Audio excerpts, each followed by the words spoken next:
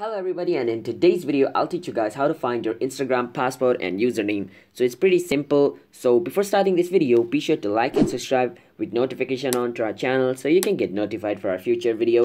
So let's start today's video without any further ado. So to know your username, you can just click on your profile picture, which is at the bottom right corner. Click on it, and as you guys can see at the top, Richie8990, that's my username, and that's how you find your username on Instagram. Now to find your password, it's a bit tricky because Instagram doesn't just shows you your password because of their privacy or security reason. So to find your password, it's a bit tricky, but there is one way. Like, you can just click on the three line which is at the top right corner, then go to setting. Once you're in setting, you can click on security, and as you guys can see over here, you can just click on save login info and turn it on. So what this does is it's gonna save your login info, so whenever you log out of this account and want to log in again, you can just click on your username and it's gonna log you into this account without you need to pressing the password.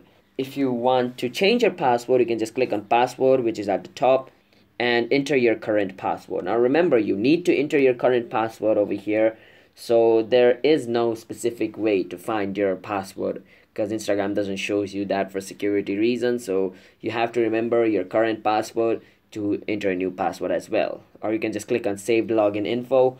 So, or you can just, forget password and enter a new password using their Instagram's method. So if you guys found this video helpful, then be sure to like and subscribe with notification on, and comment down below what type of video we should make next. And I'm signing out. Have a nice day, everybody.